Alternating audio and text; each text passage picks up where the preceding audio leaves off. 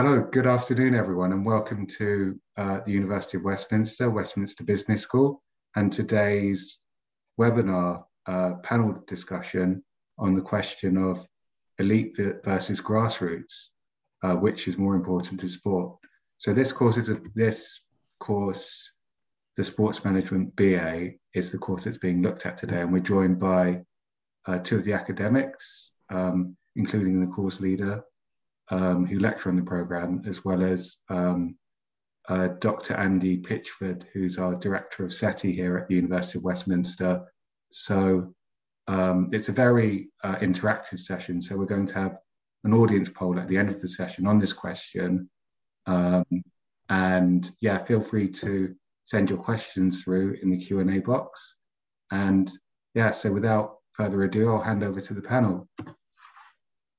Thanks very much, Joe. And yeah, thank you to everyone for joining us.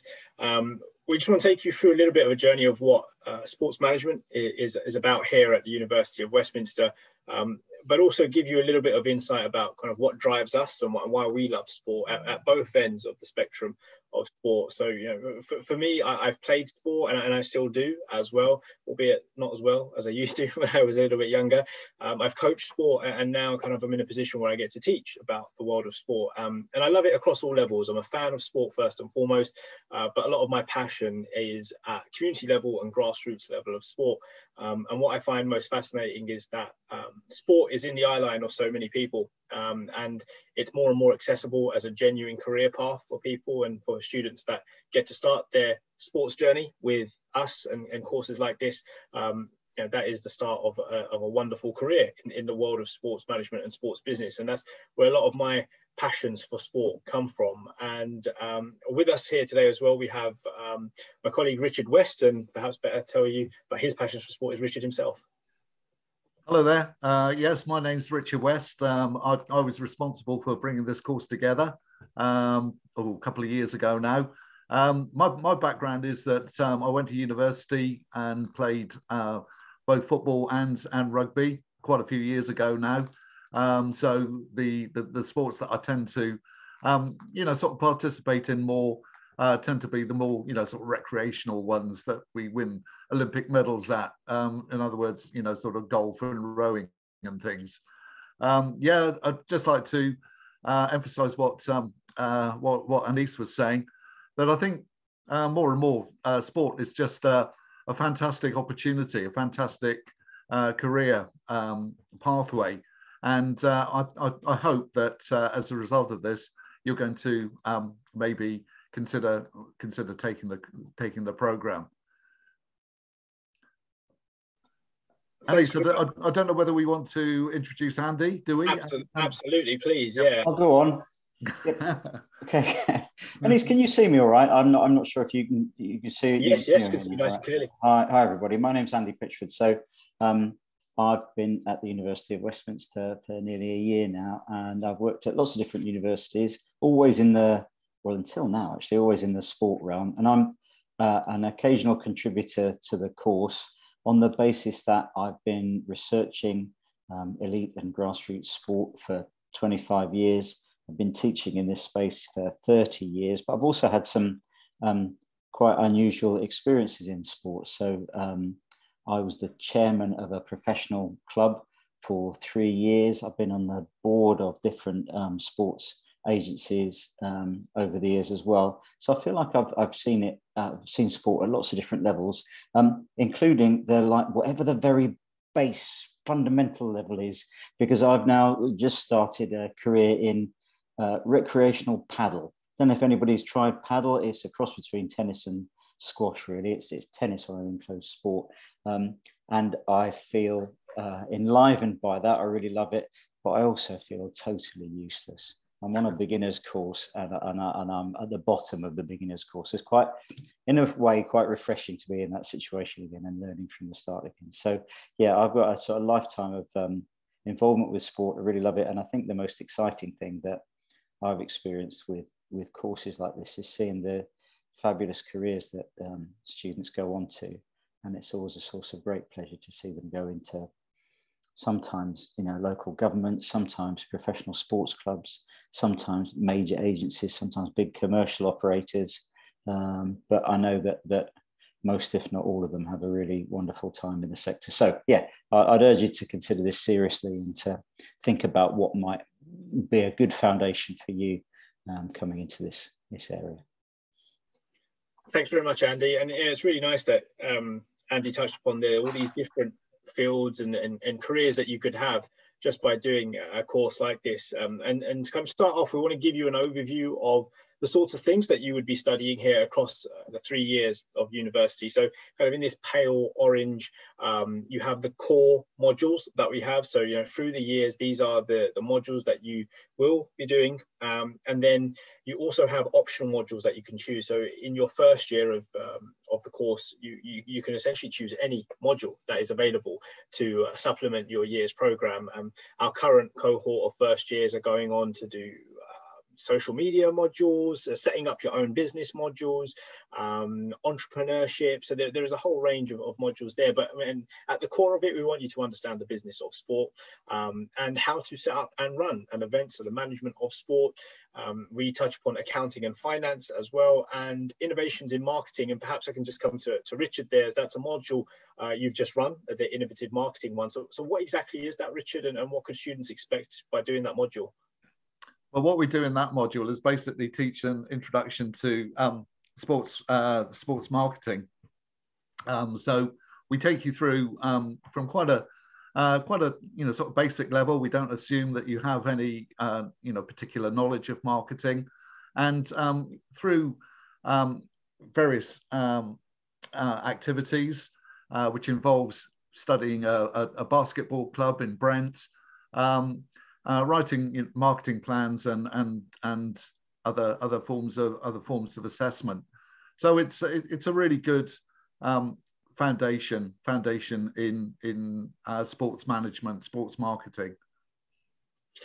Fantastic, thanks, Richard. And you know, the journey that you go on is obviously we're getting you career ready as well. That's the idea. So the module that I lead on is employability in sport and event management. Our students were doing interviews, they were preparing job applications, updating or creating LinkedIn profiles to create an online presence about themselves. So really, from the first steps that you join in this first year, we want to give you the fundamentals and foundations of sport and give you what you would require over a 3-year period or 4-year period if you choose to do a placement year, where you will end up. What is the ideal sports management student looking like, and what jobs can they go out into? And that's really where the importance of these optional modules come, because you start to set your own pathway. You know, we continue with accounting and finance with the economics and finance of sport, and you can see that journey through each of these levels. But by the time you get to your 3rd year, you might have a particular interest in an area of sport that you want to work into. So that could be one of the choices that you make when it comes to choosing your optional modules. And as much as myself and Richard, when we're teaching the course, we love teaching. We can talk forever, but we are conscious that students will sometimes get bored of hearing our voices being repeated week on week. So one of the ways in which we try to engage students through the course is getting some wonderful guests to come and join us. And already this first semester that we've just had with our first year, we've had the head of global communications from the WTA, that's Alex Pryor, come in and speak to our students, and also set one of the assignments that the students had to do for part of their coursework. Johan Lacroix, who heads up the broadcast and rights management for the IOC, joined us straight after the Tokyo Olympics, had a little bit of a quiet spell before started concentrating on the Beijing Winter Olympics that's upcoming. So he joined us as well to talk to our students.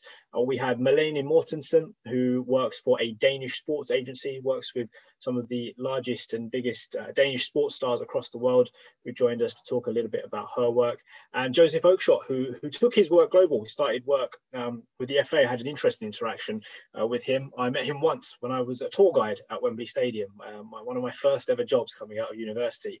And what we tried to teach people through that particular session when Joseph came in was the importance of your networks. I spoke and met Joseph once, and that network stuck for over 10 years, a relationship came from that. And he went from working at the FA to working at some of the largest sports events around the world, and now working in international media management with one of the most famous football clubs in world football. So some really interesting guests that we tried to come and join us. And we've got a whole set of other guests that are joining us for semester 2 as well. And that's just a taste of some of the things that you could sample through joining the course. But as well as the course content, we've also got the things that really interest us essentially in sports. And one of the stories that I think me and Richard debated quite extensively was the BBC Sports Personality of the Year, and whether this award is given on the basis of success in your sport or being a personality that can have a positive impact on the wider audience that views sport. So here you see some of the biggest names in sport from this year. What I quite like about this showcase of some of those that were shortlisted for it, it's quite a diverse background of individuals and a mixture of sports that are involved. Some are more recognizable than others. But Richard, I think I had an issue with the eventual winner of the award. And the eventual winner of the award was Emma Raducanu, who, again, let's not downplay her achievements. Phenomenal achievement for British tennis, and her success in the US Open, which came after a fantastic run in Wimbledon. But was she the personality of the year? That's the question that I'm kind of putting to the audience, but also putting to you, Richard. What do you think? Richard, you're muted. I'm going to go against it, actually, because I voted for Raducanu, but because I think what she achieved was spectacular, and it's never been done before. What was it? The sort of first time in however many years that almost a grassroots player has come through to triumph in a major championship. So I think that it was deserved. I'm not going to say it wasn't deserved, Richard. I'm not going to say it wasn't deserved. I think you could argue a case for any of those that were shortlisted. I just look at the other three faces that are on this screen here, and I just think there was a far greater representation beyond their sporting success for what they did for the wider community that watches their sport. So there's the LGBT community that may not have much interest in sport or diving in particular, but the impact that Tom Daley has in his field and his sport galvanizes a community. What Raheem Sterling has done for certain social groups in London, the disability success that's been showcased through the Paralympics.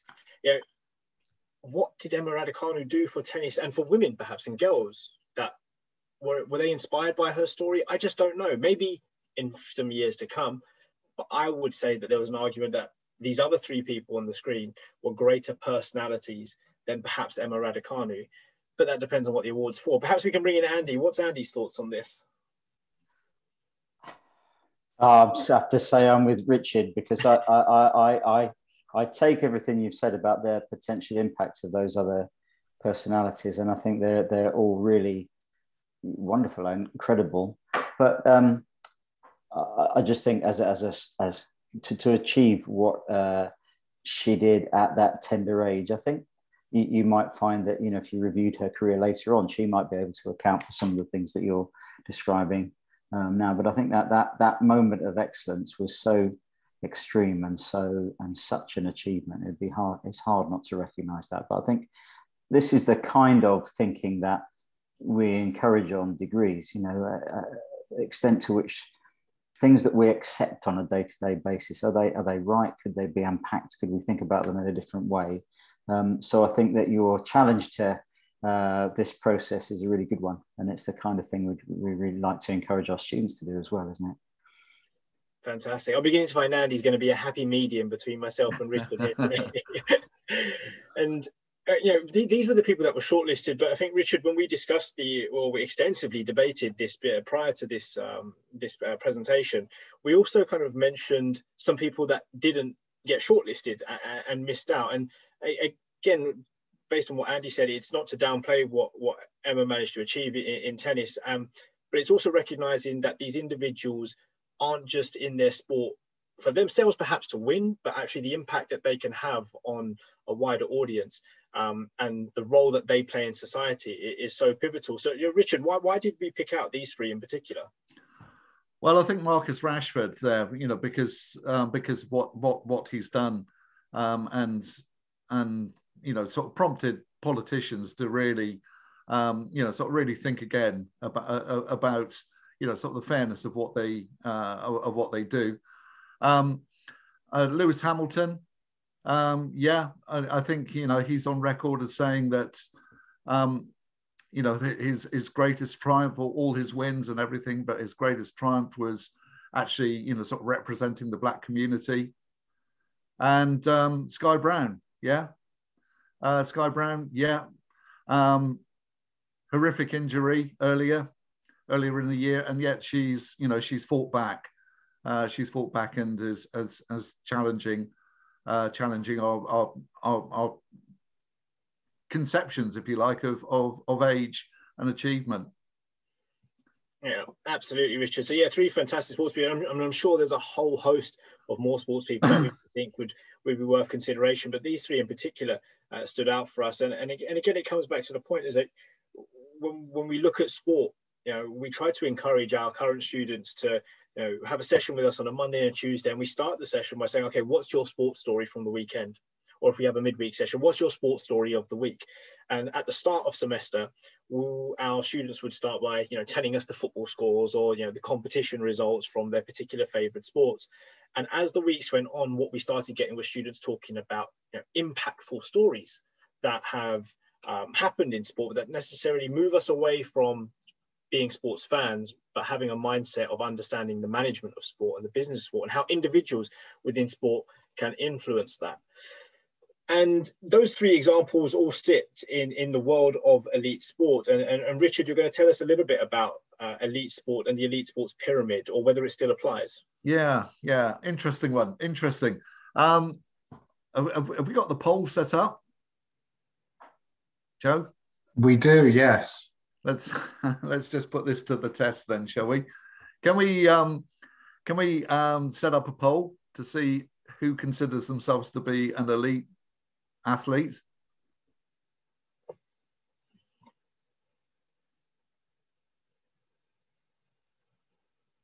You're on mute. Yeah, Richard, I'm not sure I understand the question. Did you want to run the existing poll, or did you?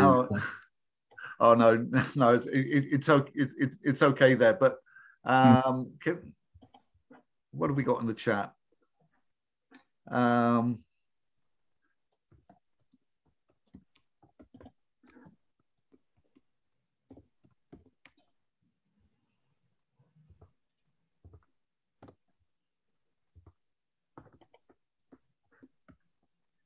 Oh, can't spell.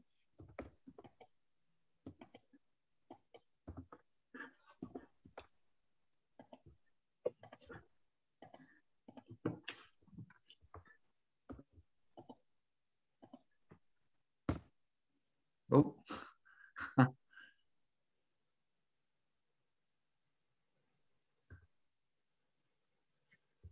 So the question is, Richard's asking, so who considers themselves an elite athlete? So I wonder, is there anyone in our audience that considers themselves an elite athlete?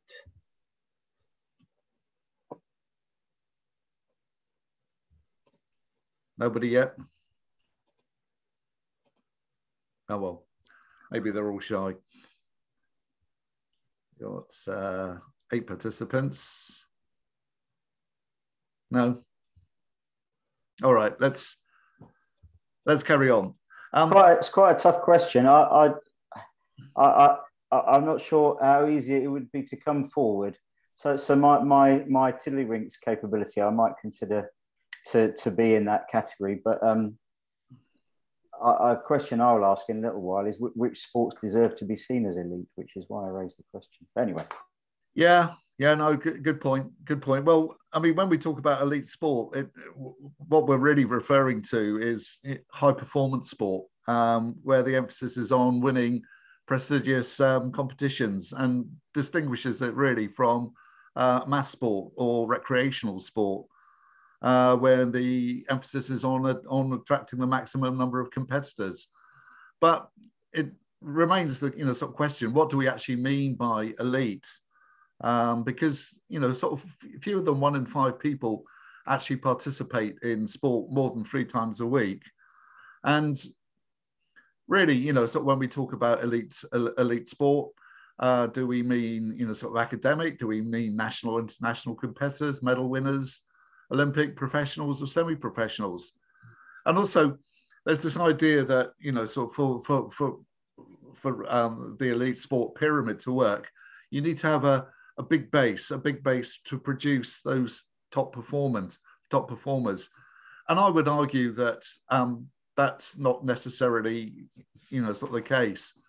And I think sort of wherever possible, when we're talking about elite sport, it's to try and prioritize sort of the performance data over variables such as international or professional status, or in the absence of quantitative performance, prioritize competitive experience and success in highly competitive leagues over international representation.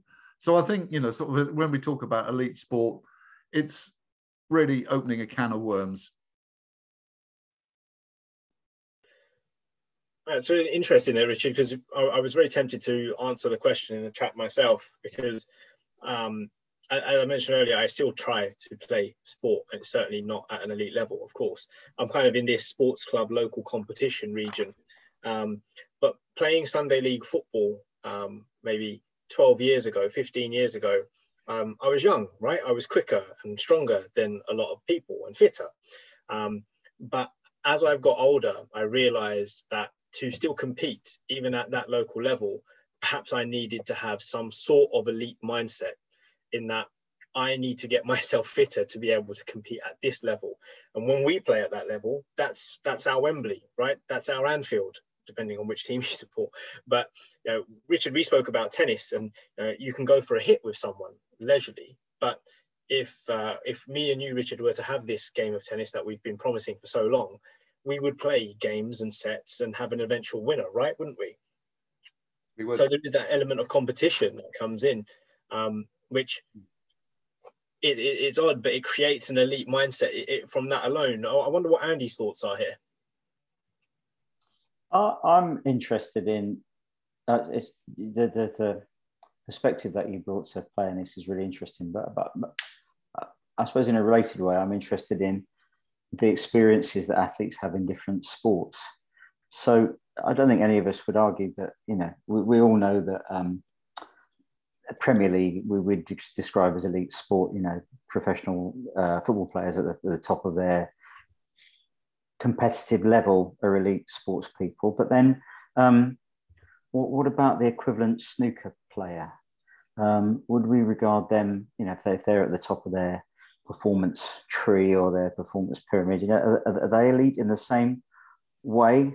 They would have to develop different capabilities to get there, wouldn't they? Different skills. But I sometimes wonder whether the same processes apply. And then you wonder about some Olympic sports that I'm thinking particularly of some of the horse-based Olympic sports, where actually, looking at that pyramid, is there even a pyramid in those sorts of sports? It's such a tiny population of people that's able to engage with that sport at all.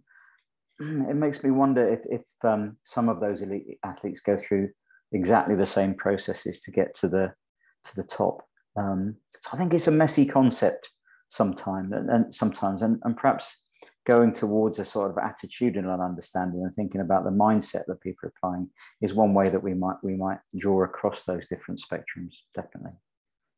Okay. Yeah, some really interesting points there. And with this dissecting of elite sport, we touch upon that base that Richard asked, and does having a larger base population to play a sport aid the creation of a top performer in that sport. And as much as I am a sports fan and I love elite sport, my passion comes from community sport. I like seeing the impacts that some sort of physical activity can have on an individual and a society.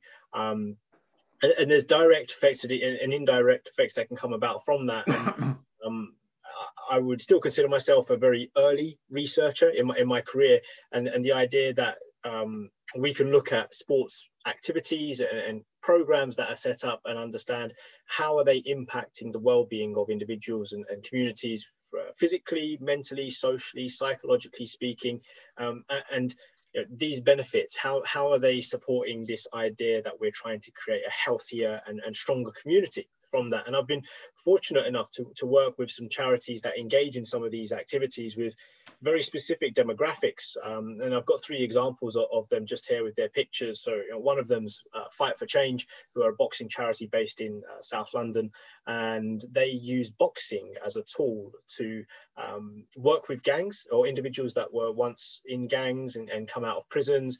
And they've seen that there's an attachment between this identity with gangs and mental health. And what they've done is create a model through boxing to help keep people off the streets and now away from gang culture, but also to alleviate mental health issues that were coming about from this as well. And yet that sort of activity wouldn't work on a completely different demographic, of course. So here we've got Black Prince Trust, the image just to the right of that one here. And they work next door to Fight for Change. They share some of their facilities, and they're a charity that focuses on many different sports and many different communities, but here are local residents in the council areas just around where the sports facility is, and they're focusing on a retired demographic to get more people engaged, socializing, where they might be staying at home more often. And you can see it's a bit of an older audience that are attending these sorts of activities, and they focus doing midweek activities during the day because they know people have got some free time, and it gives them something to do and get out and do stuff to be fit. And one of the ways in which they do that is walking football. And what we're getting to here is this idea that different communities can be engaged in different ways. So MSA was a sports group that my wife and a few of my family members actually went and attended sports sessions when they first opened up. And what they created was a blueprint for how to engage very difficult to engage groups into sport. And I find it fascinating because now this is giving other organizations a platform to be able to create activities, create programs to get people fitter, whether that is physically, maybe it's about social well-being, maybe it's about psychological well-being, and get these direct and indirect benefits out to wider communities. And what we try to do with some of our work through this course is help you understand exactly how those organizations run. What is the difference between an organization that is set up to run a charitable activity like this compared to, say, Chelsea FC, compared to, say, the All England Lords Tennis Club?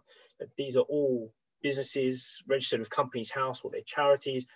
What are the differences? How do the objectives change between them? They're all involved in sport, right? But on complete different levels. And we try to understand all of that and take that understanding to you as part of your learning. Richard, what are your thoughts on community sport and these direct and indirect benefits? I think they're very worthwhile. I think they're very worthwhile, and certainly, you know, sort of our students on the program at the moment, I don't think any of them, well, maybe apart from one, could be considered an elite athlete, but they're all very, you know, sort of competent and good sports people. Fantastic. And perhaps to bring in Andy here, because I know Andy's obviously done extensive research in these fields. Andy, what are your thoughts? Well, I think it's lovely the connections you've made with Fight for Change, and I know that there's a whole sort of constellation of really amazing social enterprises and charities on our doorstep that are doing this kind of work. So I'd hope that students that come along to the program would find ways to engage with these projects, because I think they're really inspiring. My experience of students coming through these degrees is that you can shape a pathway that suits your interests. So if elite sport and working with, you know, big professional clubs or elite bodies is where you want to be, you can shape a program to ensure that you get the right skills and knowledge to do that. If your passion is more for participation and that social change idea that we've just described, then again, you can adapt your course and your experiences to make sure that you come out with the right set of knowledge and skills. But I'm not sure that working successfully in those organisations, I'm not sure that it's all that different. I think a lot of those organisations, they might want you to have contextual knowledge of their sport or that level, but I think really they're looking for creativity, they're looking for enthusiasm and passion, they're looking for great communication skills and the ability to get on with other people. I think it's probably the same set of skills, and that's what I think is really refreshing about the program, is that you thought those through, and in various ways those core skills really come out through the choices that students can make and through the pathways that you put in place. I think I've seen students get perhaps greater rewards from working in the social change space. Sometimes the performance sport realm can be a little bit pressurized and a little bit cutthroat, because you're dealing with people whose jobs are on the line. You know, if you're not successful, you know, you might have an elite coach or an elite manager or a coaching community who are threatened by a lack of success. So I think sometimes there's a bit more pressure. Pressures are different, but yeah, that would be my expectation. It's perhaps a little more pressurized in that environment, but then some people really thrive on that and enjoy it. But I think the course is certainly really well set to support you going into whichever realm of sport that you enjoy and that you think will bring you satisfaction.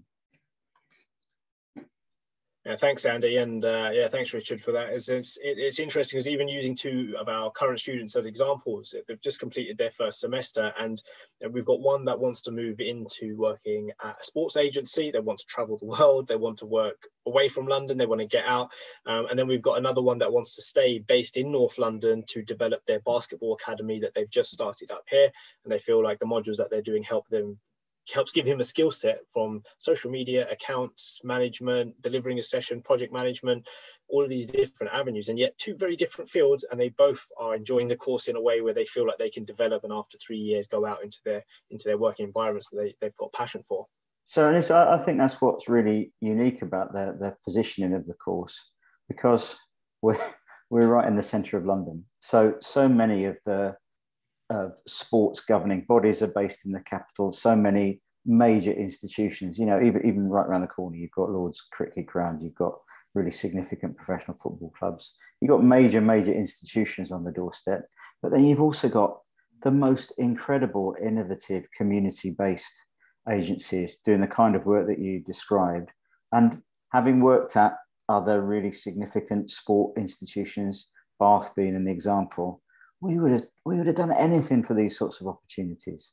We really are in a place where, with a little bit of help and support, we can enable students to take on incredible experiences in addition to the core learning that they'll do with colleagues on the course. So I think it's a really unique opportunity, and one that people probably don't realise it's there, because you look first at the university, and has the university got a stadium, or I'm being silly, but you know, they've got big sports facilities, but actually that's not the key. The key is the experiences that you can get through the network and the community that you're entering when you come to university. Yeah, absolutely, Andy. Thank you for that. So it gives you an idea of how the worlds of elite sport and community sport are almost different, but also there are elements of them that are quite similar. And there's some of those are reflected upon by our fourth panelist. I'm not sure if he's quite a panelist, but he was a guest. He couldn't join us today, but he was really keen to give his insight into his involvement in both elite sport and in community sport. So Joe is someone that I've known for a long time, Joe Long, who is the director for UFC Gym UK. So yeah, that is a franchise gym opportunity that's set up sort of using elite sport as a backdrop to promote healthy activity through mixed martial arts. But Joe also at weekends runs one of East London's largest junior football leagues as well. So it's quite a very different environment to what he's got in the UFC gym setup. And I had the opportunity to speak to him about both of those experiences and what it means to work in both elite sport and perhaps community sport as well. So I'd like to share this video with you. Okay, so welcome everybody. I'm here to have a quick interview with Joe Long, and Joe Long has a very, very interesting role in sport. He sits as the UFC gym director, but also as the ELE League chairman. That's where our acquaintance goes back, Joe, from youth teams that I had in your grassroots football league in East London. But really interesting that you've got a role to play with one of the most innovative and rising brands in the world of sport, that is the UFC. So, Joe, tell us a little bit about your involvement. How are you involved in elite sport and grassroots sports, and how did you get there? Okay, so thanks for having me on, Anees, and it's great to be with you. So my involvement started with sports, working in sport from previously competing in sport. So I initially done martial arts from a very young age, and then I went on to compete internationally. And with a lot of people in sport, you know, whether it's sports development or elite sport or sports promotion, sports management, a lot of people have come from competing. And my passion was from competing in karate. I competed internationally, and unfortunately had to stop sooner than I wanted. So I stopped competing internationally when I was 22, and I always knew I still wanted to remain in sport, specifically within the sport, you know, within karate, within the sport which I'd grown up with and competed in. I couldn't do that on an international level anymore because of my injuries, and I chose to stop competing because of them injuries. So my passion for the sport led me into starting to get involved with events, and that's really where it all started from. You know, was that passion and wanting to remain involved with my sport. Brilliant. So there's almost an elite mindset there from very early on in your career, the fact that you were competing internationally. How does that elite mindset help you with the Grassroots Football League that you're also chairman and running? Well, the youth league which we set up, we actually set up the youth league. Well, I set up the youth league. I'm sounding old now, Anees, when I was I think next year is 25 years. So next year's 25 years of both the combat sports promotions, which we've done, which has led to me becoming director of UFC Gym in the UK and partner with UFC Gym. And also when we started the Football League. So it's 25 years. So I was around 23 when I started my own events, 22, 23. With the youth league, you know, we started it because myself and a former footballer who played for QPR back in the day, a gentleman called Peter Hucker, see that there was a hole with youth football in terms of people not being able to make it to away games. So Peter Hucker had a youth football club in Wanstead in East London, and he couldn't get his kids in his club to compete in certain leagues because he didn't have the support with the parents to take them to games which was maybe 40, 45 minutes away, you know, unless he was hiring a minibus every weekend. So the idea was to create a youth league local where people could come to the same venue each week. I suppose the mindset, going to what you said, the mindset is more about the crossover from being a competitive athlete to working in business is really discipline and understanding where you're going. So you know, let's take for example, if you're competing within combat sports, you know you've got a competition coming up in 3 or 4 months' time, and you know that you need to do A, B, and C to get into your optimum shape and be match fit and ready for that date. The same applies. The same applies to running an event, or opening a gym. It's a time scale and the discipline to get to that point. So it seems like you've had a very dedicated career, and especially with what you could call it a setback, but it's almost been an opportunity where you came away from competing to have an entrepreneurial vision to solve a problem that Grassroots Football League had. How have you been able to develop these ideas and your own professional competencies to eventually lead to being connected to one of the world's biggest sports brands in the UFC and the gyms that you're now directing? I would say that it's trust, honesty, and openness, and results. You don't without them you don't really get nowhere. I mean, it's easy. There's a saying, numbers don't lie, and it's very true. I think I'm going to sound younger now. Jay-Z said it in the song, so hopefully I can appeal to the students there. But it's very true. Numbers don't lie. So if you're not getting results, especially now, with software, KPIs, so on and so forth. If you're not hitting results, it's very clear that you're not performing. So, luckily, I say luckily, with hard work, determination, and results over the last 25 years, I've been able to work myself into a position of trust within combat sports globally to be able to put together a deal with the UFC gym and the UK team, and have create a great team of people around me to roll that brand out in the UK. Fantastic. I mean, you're talking about results, and clearly over the years you've kind of hit some amazing targets. But what about challenges that you face? What's the kind of biggest hurdles that you've had to overcome to get where you are today? I think with sports promotions, if you look at events, sports events, sports promotion, sports management, even management of athletes, I think it's very important to stay focused on the job at hand. So, you don't get pulled in the direction of gossip and noise. The same as if you're doing whatever job you're doing, that your attention isn't distracted by the periphery noise around that industry. And if you believe in something, that you do whatever it takes to get to that point. If you personally believe in something and you want to make it happen, then that's your direction, right? Don't come off of that road. Keep going down that road. That's brilliant. And yeah, I think you've kind of answered my final question there, and that would have been, what advice have you got for our potential students that are currently looking to, well, they're deciding if they want to do a sports management course with us at the University of Westminster.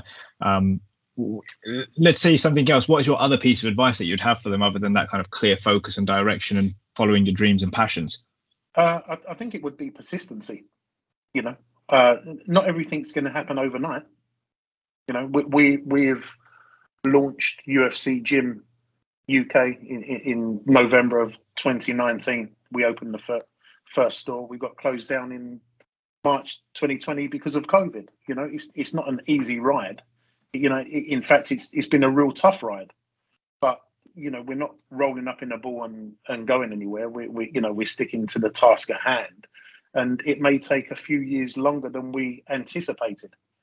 But the journey is just as exciting as the medal. Like you talk to elite sports people, their training is just as exciting as that win. And it makes that win the win, if you like. So from me, my advice would be persistency.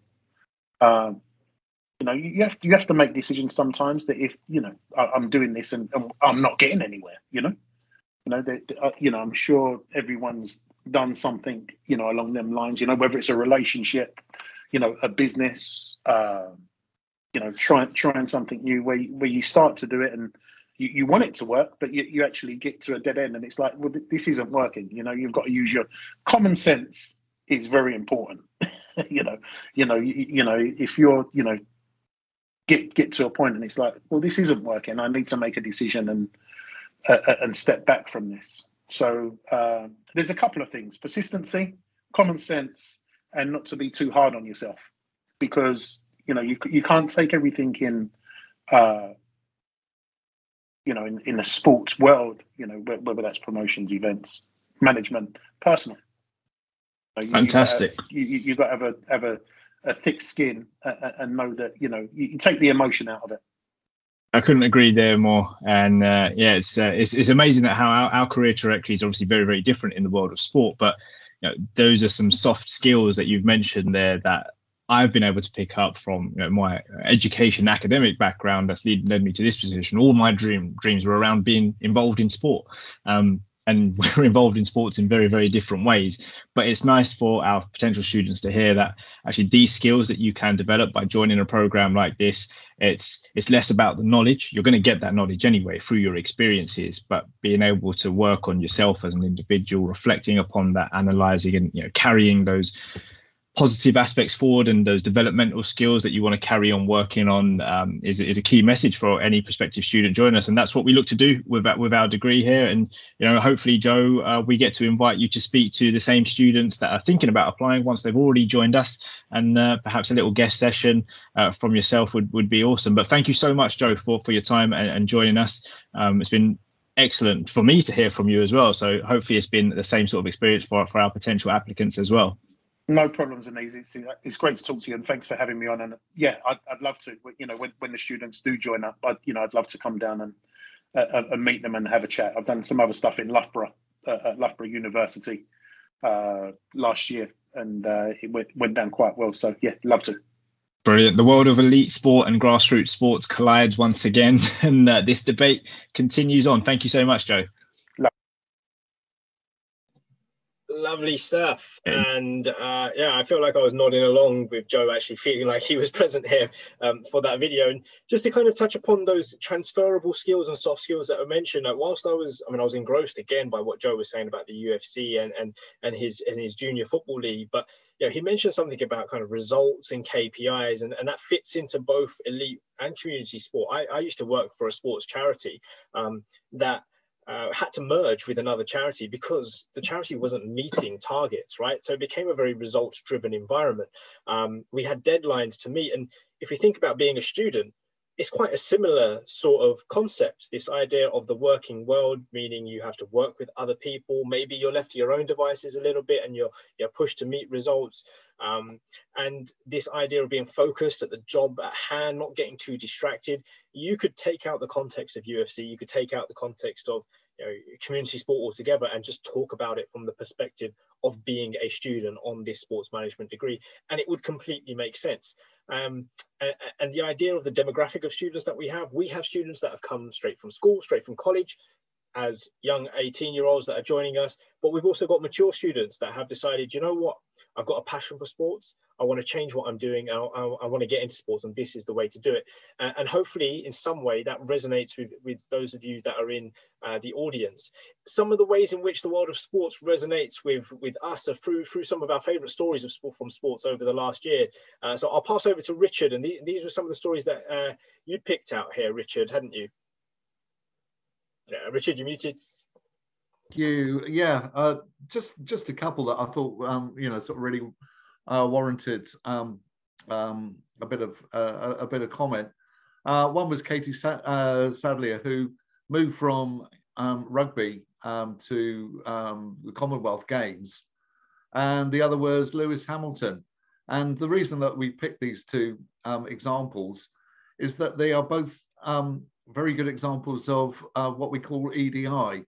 Equality, diversity, and inclusion, and it's really highlighting that the opportunity to sort of move across disciplines and to promote ideas that are not necessarily the ones that you would associate with these particular athletes are increasingly important. So that was the point I wanted to make. Yeah, so two great stories there on EDI, and it really is amazing to see the impact that sport can have, on the world. But also there's topical issues that sport can bring to life that makes it even more important for individuals. So the story that I found quite interesting last year was the story in tennis where Peng Shuai, the women's tennis player who essentially went missing But there was a dispute from the governing bodies of tennis about how to deal with this situation, because the WTA, who I mentioned a little bit earlier on, they suspended tournaments in China because of this issue. However, the ITF, the International Tennis Federation, did not want to suspend these tournaments. And whilst these are issues of, it was about kind of women's safety and welfare, it was kind of the rhetoric that was coming out, a lot of it, but there was a political issue involved as well. But then you also have the political issue within sport about how disputes between two governing bodies in the same sport are coming up with different solutions to the same problem. Now, that's almost one of the beauties of sport and a sports management program, that we can set the same assessment, but yet what we mark are different solutions to the same problem that's been presented. And that's one of my favorite things as a tutor, as a lecturer. And a lot of academics will complain about marking, but for some reason I rather enjoy it, Richard, simply because we get so many different creative, innovative solutions to problems that are presented, and that is really one of the best reasons I have for being in my position. And the other story that I wanted to focus on, it comes out of elite sport. Simone Biles, one of the most decorated athletes in gymnastics, who didn't have a fantastic time at the Tokyo Olympic Games, pulled out of the team final. Now imagine you're in that team. And you have one of the most celebrated gymnasts on your team, and you're looking likely to head to gold medal, and before the final, your star gymnast pulls out, and one of your stars pulls out of the final. Now, as a team, you feel let down, but actually the support that came out from the team and from the wider community, that this individual pulled out of a major event where she's chasing gold medals that she's trained all her life for, because she wanted to focus on her mental health. And this is, again, another space that sport has had a positive impact on. Now, we're not here to sit and say sport has got it absolutely right. There's places in the media, places in elite sport, places in community sport that don't quite have it right yet.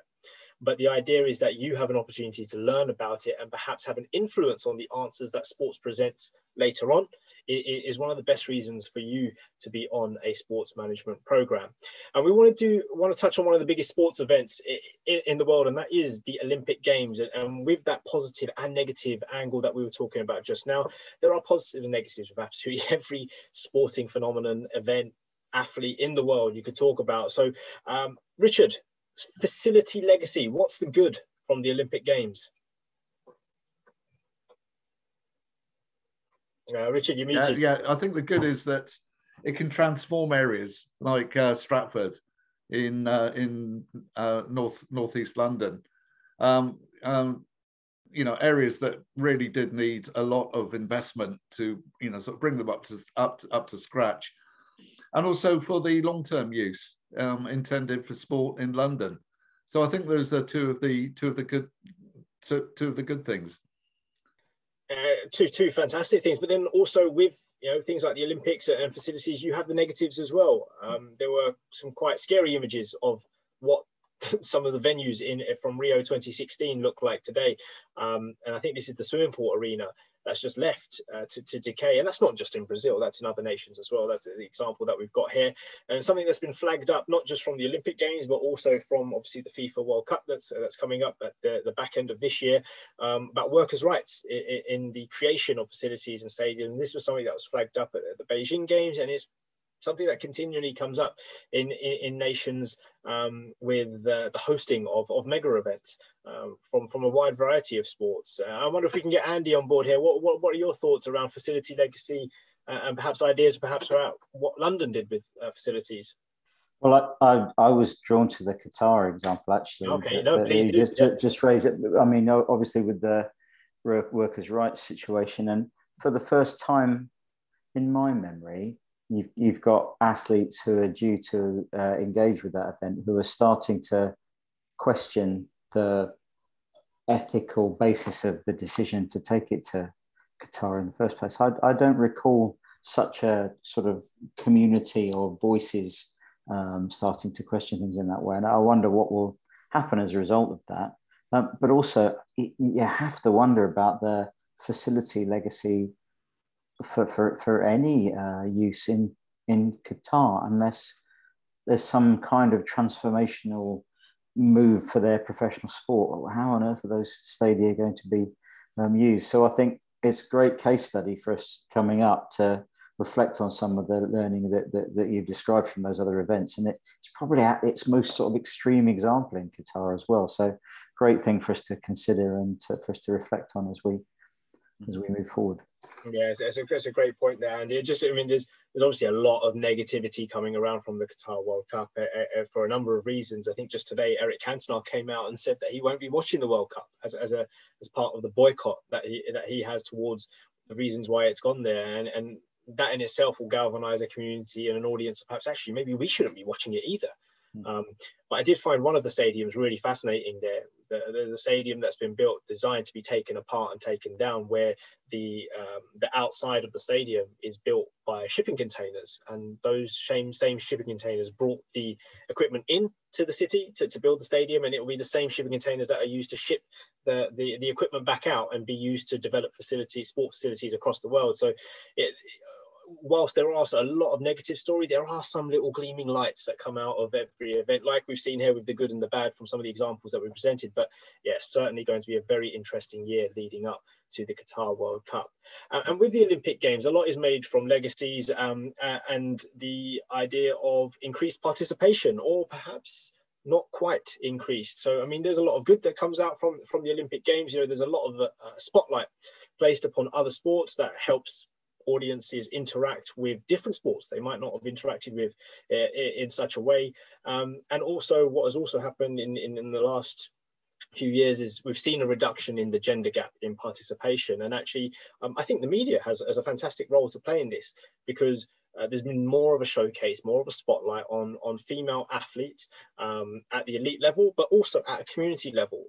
I've been lucky enough to work closely with Saba, who sits in the middle here. She's a football coach that works in East London. But all of these individuals have their own community story within football. So the way media is being able to shine a spotlight onto our community champions to galvanize participation from a particular audience, I find very, very interesting indeed. But Richard, you did manage to spot some bad things to come out from participation legacies of the Olympics. Well, I think the bad things to come out is that, did it really have that much impact? The sedentary lifestyles continue, and so do the missed participation targets. So I think those are some of the sort of the bad things to to come out of this. Absolutely, and it's what makes the Olympic Games such a fascinating area of study and research, and one thing that we like to focus on. But obviously, with the Olympic Games, and certainly when I'm watching it, we're looking out for things like facilities and participation. But wider audiences grow and love certain sports and get into the Olympics, and they don't watch sport much at any other time of year. And one of the reasons why is because of success, right? So, Richard, you speak a little bit about success. Yeah, I wanted to put this one in because, we talk about grassroots participation, but the fact is that something like about 35% of our GB medal winners actually went to private school. And, when we talk about focusing, when we talk about focusing on particular sports, it's a risk, because there are other sports, like, for example, basketball, that really don't stand a chance, because we don't succeed in the Olympics on sports like basketball. So it's a very rational, cold approach, but British elite sport is certainly booming, and who's to argue that it's the wrong approach? Very, very interesting indeed. And we've touched upon this argument a little bit earlier on, didn't we, Richard, about the idea of competition and leisure. So at this point, what's our, I wouldn't say a conclusion, but what's our kind of almost a summary of where are we at with this debate? Well, I mean, I think where we are with it is that the competition angle, that the top performance promotes grassroots participation. In other words, the more top performance, the more participants that you will get at grassroots level. But there isn't actually that much evidence to support that. And remember as well that the successful athletes are not necessarily the ones who perform best in youth competitions. You know, there's all sorts of other things. I think, and Andy was saying earlier that it's the level and, you know, sort of skill and competence that you will require at certain stages in your sporting life. So I think that's, you know, those are the two main things that I wanted to say. Yeah, that's quite a nice summary there. And, you know, we were expecting to meet Andy a little bit later today, so we were very privileged to have Andy come join us a little bit earlier. So yeah, no, thank you for that, Andy. And I suppose myself and Richard, we've spoken about this quite a bit. So let's put Andy on the spot here. I think, Andy, what comes to your mind when you see this logo? Oh, you've sprung that on me. I don't have any positive things to say. See, I've got loads. I've got loads of it. I've got loads of the kit in my kit cupboard. But actually, see, when I see Nike, I think exploitation. I think manipulation. I've said all the wrong things, haven't I? But that's my immediate reaction to that logo. No, you haven't actually. No, this is the thing, isn't it? Because it raises the questions again about one of the most famous sports brands that we know in the world. So me and Richard said, well, let's split this into positives and negatives. So if we focus on the positives, because Andy's already put a bit of a dampener on things with Nike at the moment, but we'll come to that. We will come to that. So Richard, you focused on the elite side of Nike. What do you see? What do you think of when you think of Nike? Well, I think, you know, sort of certainly the, you know, sort of the risk taking, the, you know, sort of the competitive elements, the, you know, sort of health benefits that it promotes, and also the global community. These are all, you know, sort of very, you know, sort of positive things. You know, there's Rory McIlroy, and I can't see who is, but these are all the, you know, sort of the positive brand attributes, if you like, of the Nike brand. But as you said, Anees, following on from that. Yes, exactly. What also comes to mind with Nike, and I have to agree, Richard, you know, the brands, the feelings of an audience when we associate things with Nike. We think of certain athletes, we think of certain words, emotions that are evoked. But Andy's immediate reaction was exploitation, no positive words. And actually, if you think about it, these images spring to life. I think I did a Google search and typed in like Nike negative or something like that. And the images that flash up are quite harrowing. From the world of elite sport, you've got superstars, and I mean global icons of their fields of sport. I grew up knowing that in women's athletics, Marion Jones, if she was at the starting block, she is winning her race.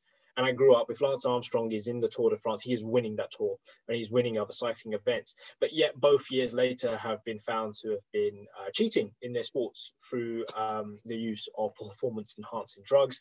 And, you know, that creates an association with the athletes that Nike endorse. And that's not to say Nike are responsible for the cheating, but the association that is created with these kind of key icons that Nike championed through their careers creates a negative image. And one of the other words that comes to mind is certainly something that Andy mentioned, was exploitation. So Andy, perhaps you could talk to us a little bit about why that thought comes to your mind when you think of Nike. I think it's just the weight of examples over the last 10 years of Nike managing global processes. So they ensure that they obviously deliver quality to their consumer, but in order to do that and in order to maintain their profit margins, they, perhaps it could be argued, do not pay a fair price for the various components of that product, whether it's the labor or the materials or the sourcing.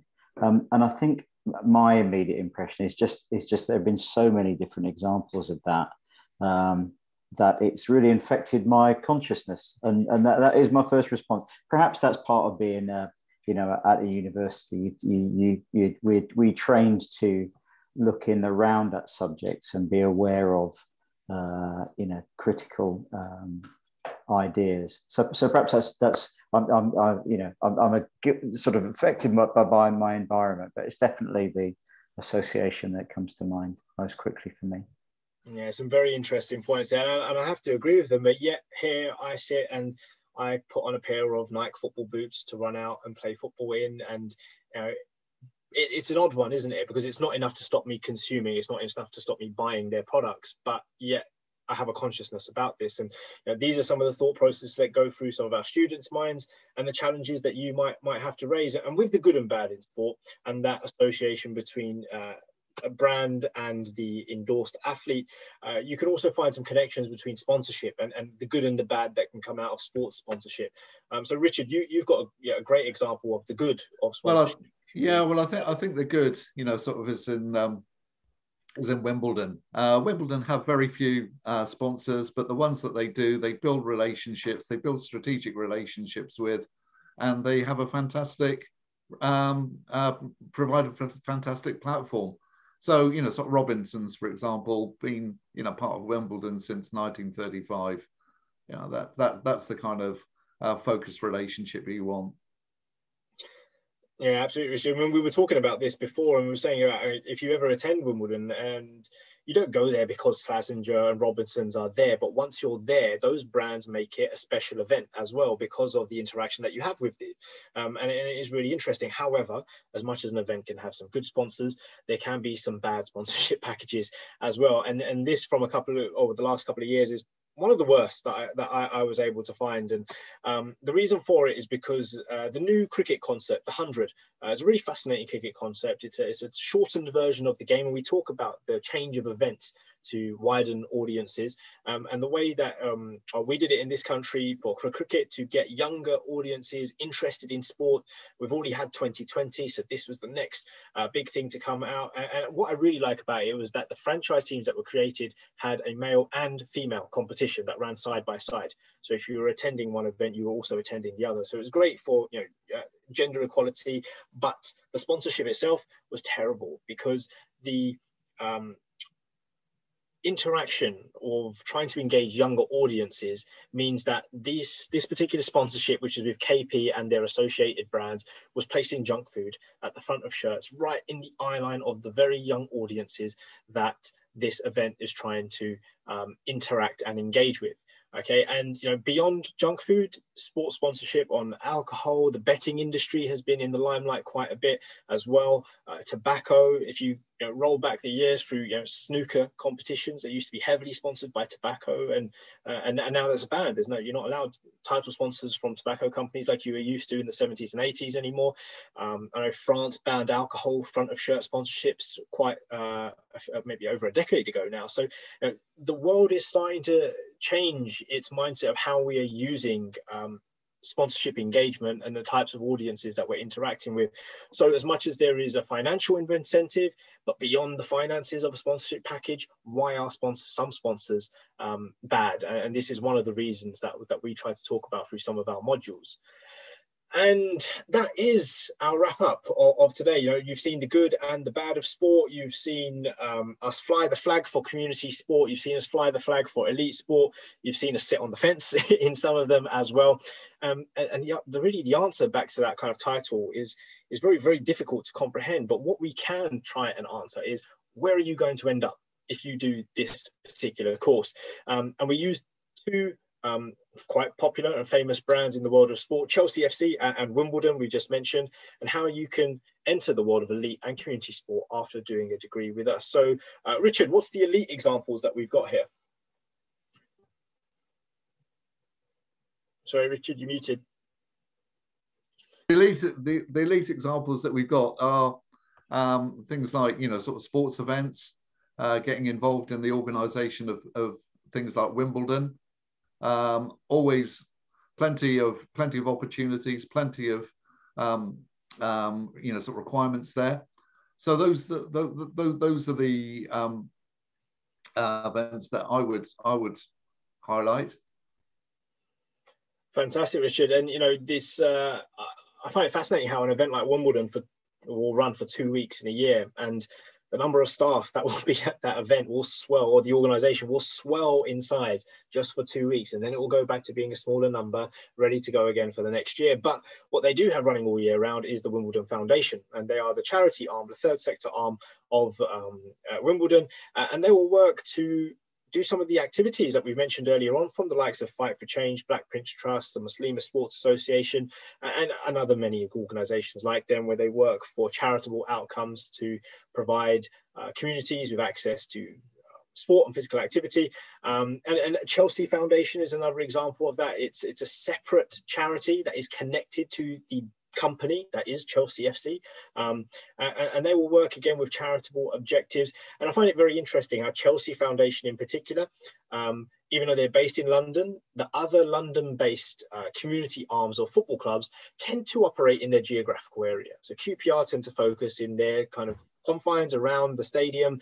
The same with Arsenal, Tottenham, West Ham, Leighton, or name them, all the London clubs. Chelsea have a global mindset for their overall business, and the football club, that is something that they try to replicate with the Chelsea Foundation. So you'll see the Chelsea Foundation go abroad, you'll see them go across London, you'll see them dip into Surrey. So very, very interesting how some of the objectives of these organisations can align, but have very, very different activities. And these are all areas that you could potentially work on based on your chosen path after 3 years here.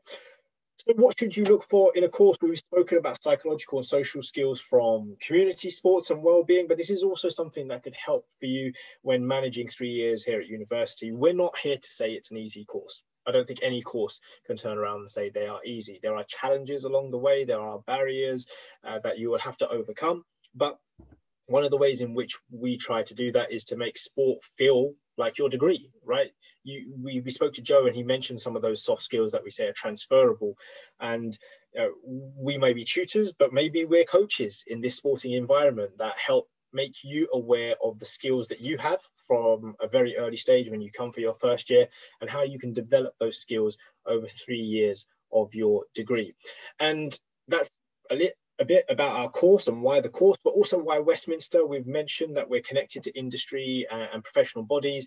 We have a large focus on student care. So there's a wide range of support that's available. You have a personal tutor that is given to you from your very first day, and they'll work with you over 3 years to develop a relationship, to create a comfortable environment for you to work in. We have a fantastic education team as well that is on hand, and a careers team that is available to support your progress through University of Westminster. Plenty of opportunities at home and abroad through the connections that we have.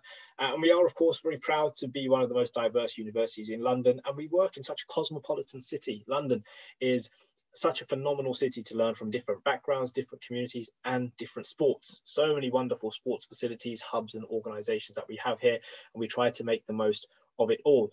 So elite versus grassroots sports, which is more important?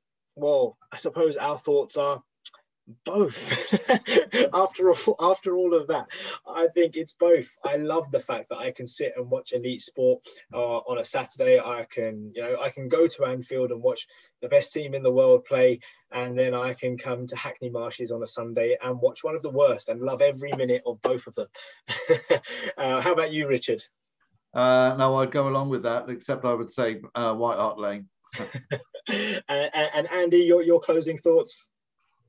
I just think it's a lovely time for people to reflect on the sport they enjoy, the kind of environment they enjoy, and realise that a course like this can help you end up with a career in that space. It's down to you, really. The opportunities are there, and the opportunities are certainly on this course. It's really about you taking them and making that step forward.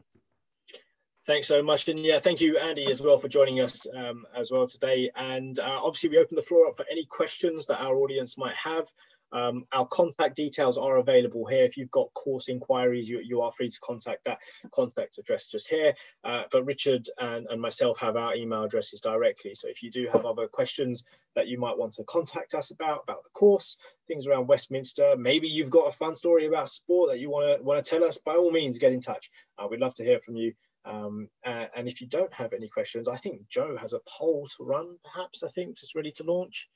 Yeah, just to conclude the poll, and as we found out from your concluding remarks, it's not necessarily one or the other, elite versus grassroots, but nonetheless, I'll run the poll, which is the question of this debate, and panelists can take part as well, because I know Andy was sort of not sitting on the fence, but torn between the two options. But yes, I'll launch the poll now, and you've got a minute to vote.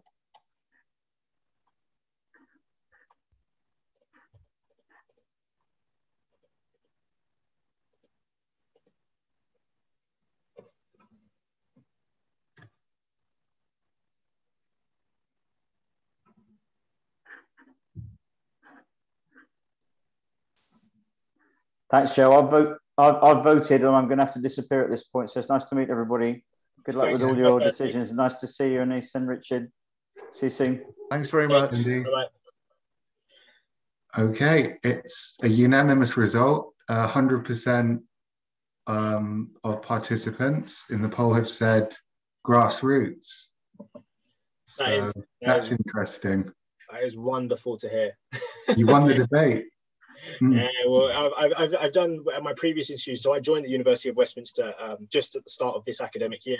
My previous institution where I was at, I still wave the flag of grassroots and community sport, but students just didn't care about it. They loved that I cared about it, but they themselves didn't care as much about learning about, you know, the Olympic gold medalists, the different sports bodies that help set up to run sport at the elite level. So it's great that we've got people out there that are interested in the world of grassroots sport.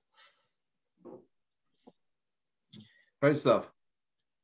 Fantastic. Well, I guess it's just a final thank you. A thank you to our audience, and thank you again to Andy who joined, and thank you to Joe as well for setting it up, and thanks Richard for joining us and setting up this wonderful course that I'm very fortunate enough to be part of, and hopefully our students that are going to apply will also be part of it too come September. Hope to see you then.